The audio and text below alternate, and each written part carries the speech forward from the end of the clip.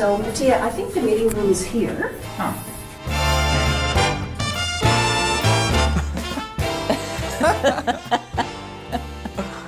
Hope you don't put that one in. Okay, so Let's get started. let's get started. So I'll take the first one. All right, so the first one is from Instagram.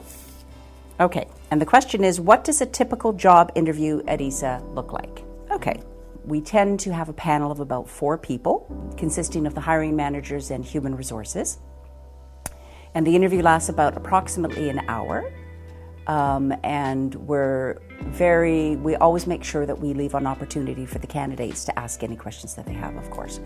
Now, when we were in the office, we had face-to-face interviews, of course. We tend to invite the candidates on the same day because they're traveling from across Europe. Yeah.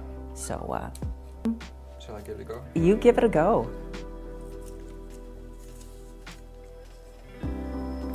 This one's from Instagram. How many career paths can one start at ESA? Well, this a little bit depends at which stage of your career you are, I would say. There are different career entrances at ESA. So if you're during your studies and you're finishing your master, you can start as a young graduate trainee, YGTs. We also have, since this year, the Young Professional Program, so which is, of course, for people at the beginning of their career, so 2 to 3 years of experience. So you can start like this, or if you're experienced professional, you can also start on a standard staff role. Okay, so let's see what's next. Also from Instagram. Okay, so the question's from a girl. So it says, I'm a girl and my dream is to become an astronaut. Is this possible? Not only is it possible, it is highly encouraged. We're in the process of doing the astronaut campaign at the moment, the 2021-2022 astronaut campaign. And we actually encourage applications from women, but it all starts with the education, doesn't it? I mean, girls have to go into the STEMs, the science, the technology, the engineering, and the maths. Yeah.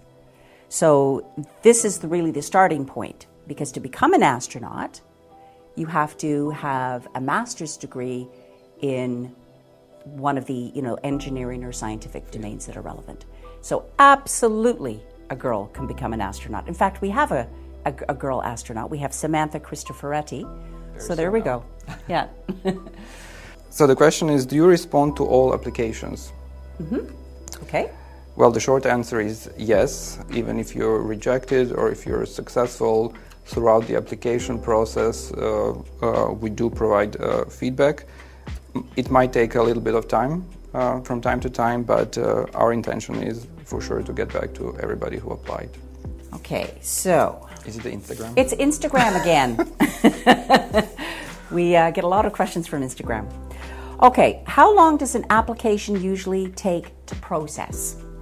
So in some cases, that can take a little bit longer, let's say anywhere between 1 month to 3 months.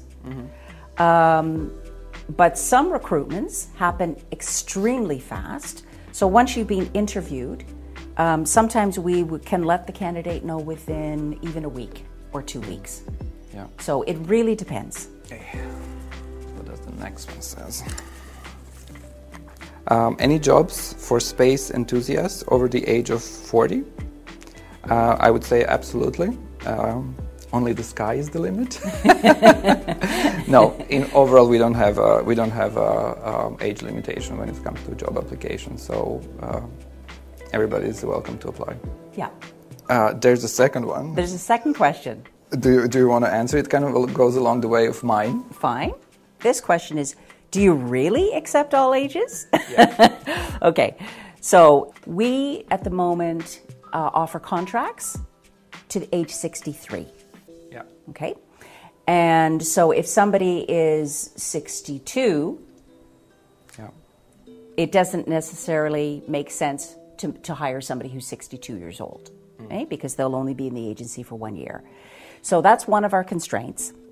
On the younger end of the spectrum, We have a lot of very young people in the agency because we have these fantastic programs like the internship program, we have the young graduate trainee program, we have the research fellowship program, and most recently we have what's called the junior professional program, which is attracting people with 2 or 3 years experience, and with the intention to, develop within the agency and then permanently work for ESA. Okay, so it's me again? Yeah, sorry, I keep taking the double ones. You keep taking the double questions. Okay, this is a good one. So the question is, can I get into ESA without a background in space? I love this question because the short answer is absolutely yes. It very much depends on the area, however. We've had people in the past from the automotive industry, for example. We're delving into areas like artificial intelligence, and that doesn't necessarily need to be from space. So we are more and more trying to look for diversity within our organization and looking at people who can bring in new and different and novel ideas coming from other industries, in fact. And of course, a lot of our positions are not necessarily technical or scientific. We have a lot of support positions available in contracts, in the legal department, in communications. We also have positions available in human resources, facility management, these sorts of things, and IT. So in those domains, you absolutely don't need a space background. And in fact, we encourage people coming from all sorts of different industries. Okay, so Mattia, are you ready for the next question? Let's do it. All right, let's do it. Okay, so I'm always puzzled by the ESA pay scale. Okay, it very much depends on the country in which you work, but in terms of the salary details, we have quite a lot of information on our careers website, actually. So www.esa.int, and then you would just click on the careers page. So we have the information there. Yeah, it's available. Yeah. Okay, Fiona, this second question is related to salaries again. Okay. The question is, are salaries negotiable? We're a government, we're an international organization, so we have to be fair with our salaries. So that's the first thing. I have had people in the past come back to me and asked if there was something that we could do better in terms of the salary. And in some cases, we have improved the salary. And in some cases, we haven't, but we've talked through with the person. The thing we have to remember always about ESA is the salary is one component of the package, but there's a whole series of benefits, fairly attractive benefits in terms of health care, in terms of all sorts of components, which makes it quite an attractive organization to work for. What skill set and qualifications does a successful ESA applicant possess? It really depends on the job you're applying for, right? For B grades, one has to have a bachelor degree. For A grades, you need to have a master's degree. And if you're applying for a research fellow, you are expected to have a PhD because it's a postdoc training experience. Yeah.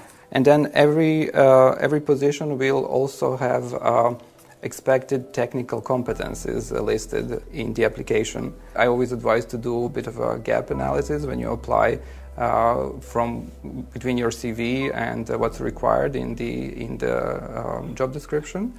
We don't expect them, of course, to have 100% of requirements, but the more you have, the better. Yeah, I would encourage everybody who thinks they can fulfill the job requirements to apply, even though they see maybe they don't feel 100% of the requirements. Okay, so my turn.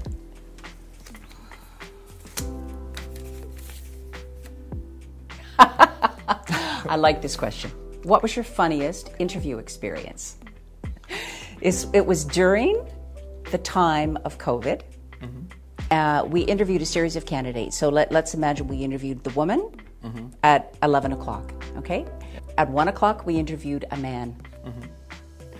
And it was exactly the same background. So it was very clear that the people, they lived in the same house. So we interviewed, obviously, the wife or the partner at 11 o'clock. And then at 1 o'clock, we interviewed the husband or the Partner, male, yeah. the partner. Yeah, So they were basically competing for the same job. Yeah, you don't get that every day, no? You certainly don't get that every day. Okay.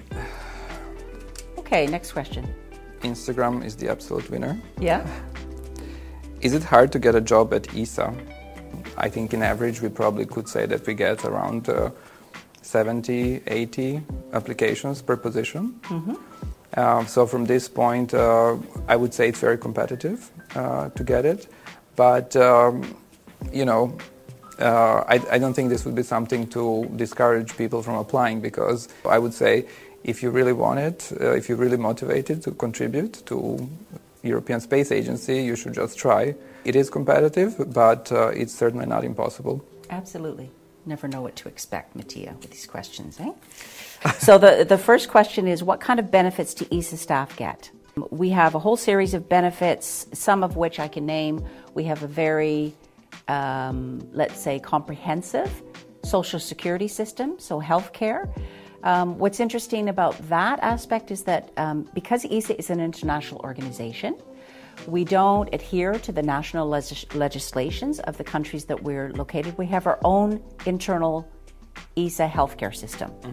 We have things that are called expatriation allowance to allow people coming from other countries to settle into the country. So in general, I would say the benefits of ESA are very, very attractive. What is also nice about ESA is that it's a very strong social network, and we have a lot of social clubs. Yeah. And you name the sport, you name the hobby, we probably have a club for it. Yeah. So everything from wine tasting to tennis to golf. Do-it-yourself club. Do-it-yourself club. We have a whole series of fitness classes which we offer all our staff and contractors. So in terms of benefits, Yeah. ESA is quite an attractive employer, I would say. Okay, so Mattia, the next question is for you, and I'm very curious how you're going to answer this, okay? Yeah. There you go.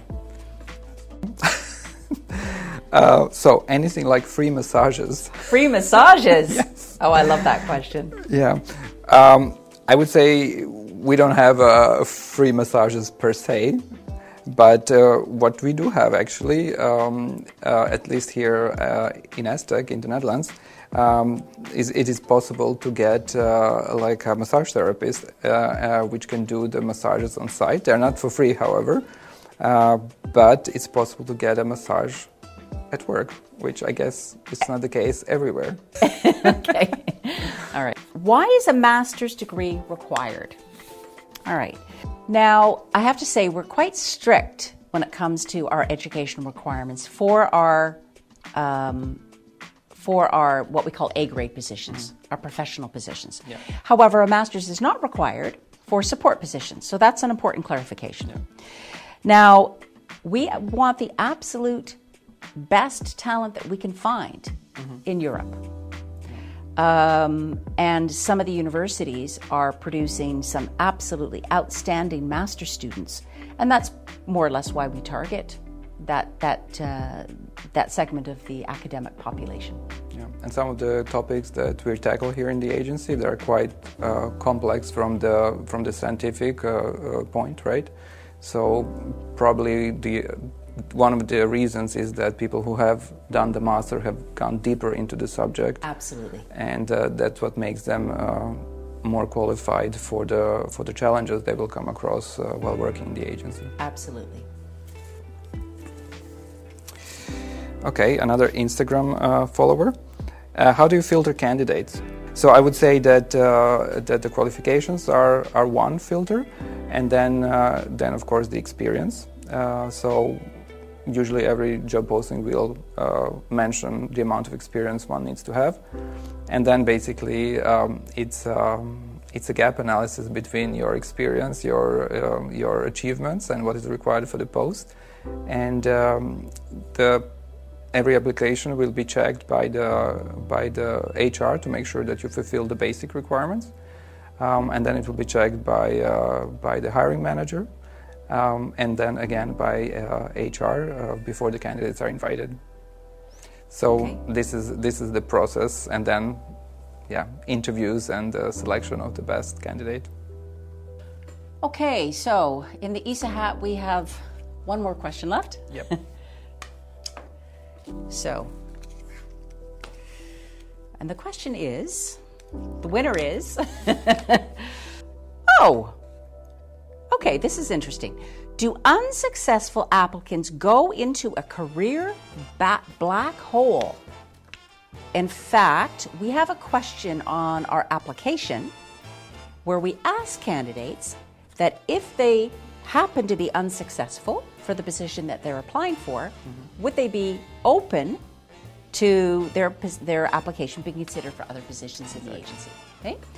And I have approached several candidates who I've either interviewed for another position or who's been recommended to me by a colleague who they thought would be excellent for the position that I was looking for. And so you absolutely do not go into a career black hole, not at all. And of course, we allow applications from candidates if they want to apply for several positions. Yeah. So that's the other option. So no career black holes at ISA. Okay.